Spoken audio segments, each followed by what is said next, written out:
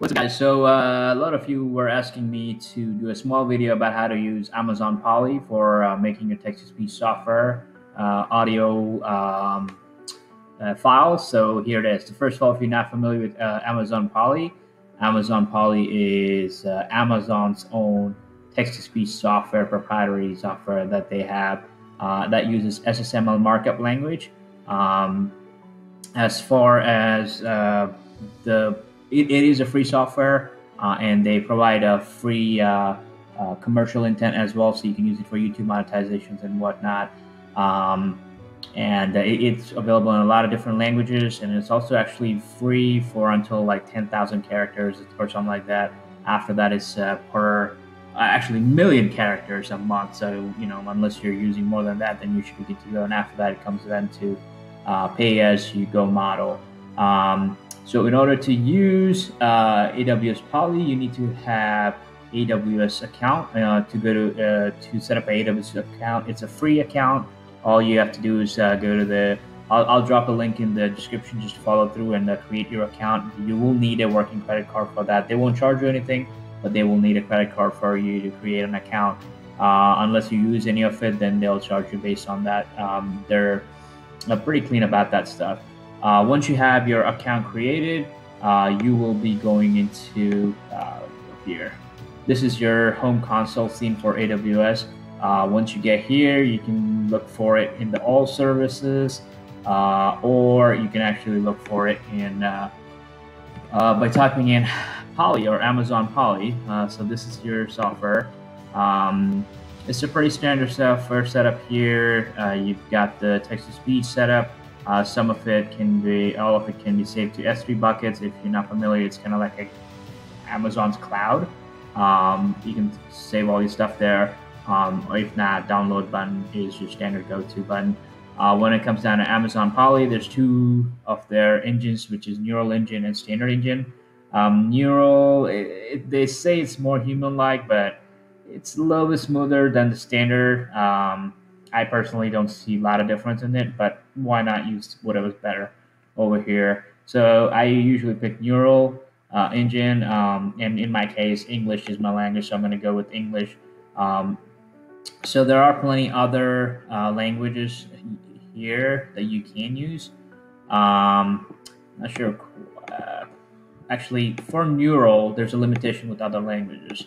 If you go to Standard, you get pretty much every language over here.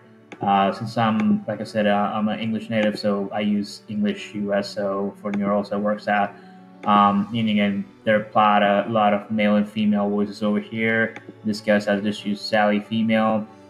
It's a pretty standard input text over here. Let's see how she sounds. Hi, my name is Sally. I will read any text you type here. So that's Neural. Let's see Standard. In this case, I'm going to add another one. Actually, let's hear what happens in Standard as well. Hi, my name is Sally.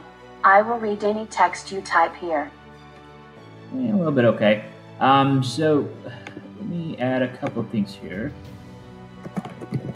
Demonstrating.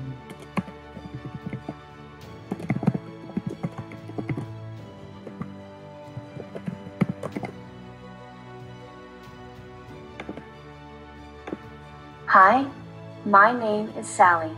I will read any text you type here. I will be demonstrating AWS Poly. There you go. That's your pretty much standard, I guess, text-to-speech approach here. Just throw in your text, and you get the speech. But I wanted to mention one more thing, which is SSML. All of the Amazon Poly is run through SSML language.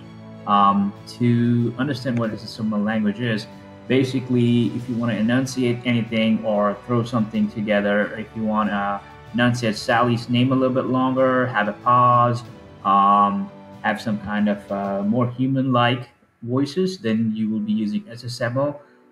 There are a few tags that you need to run through for AWS SSML. So adding a pause, you can add and throw in a break in there. If you want to emphasize something, we can actually emphasize. Let's see if we make it emphasize.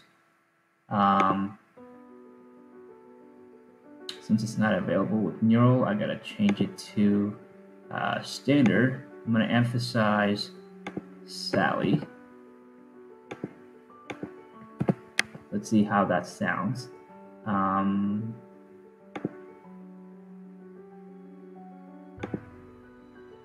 Hi, my name is Sally. I will read any text you type here. I will be demonstrating AWS Poly. Okay, so emphasis, I didn't really hear much. And again, whenever you do if you're going with SSML language, make sure your text is updated on that other end as well. If you're going with straightforward information without any technical stuff, then this is the box. If you turn on the SSML language, you have to make sure everything's good and there's no technical errors.